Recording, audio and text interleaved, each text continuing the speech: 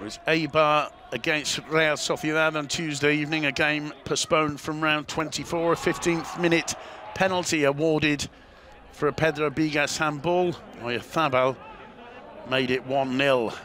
At the other end, Zubeldia would handle, but Orellana would fail to beat Ramiro, who guessed the direction the Chilean was directing his shot.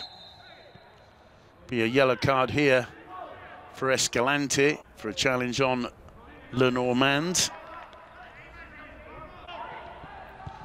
In the second half, Porto had come off the bench. He had an impact, laying this one on for William José, and the big Hispano-Brazilian striker would make no mistake to make it 2-0 with 15 minutes to go.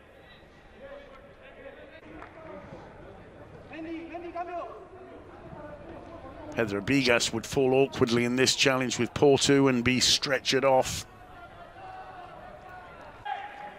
to be replaced by Esteban Burgos. And then on 90 minutes, Zaldúa adjudged to have handled. Charles, the veteran Brazilian striker, making no mistake from the spot to get Eibar back into it, but it was too little too late. Final score, Eibar 1, Real Sociedad 2.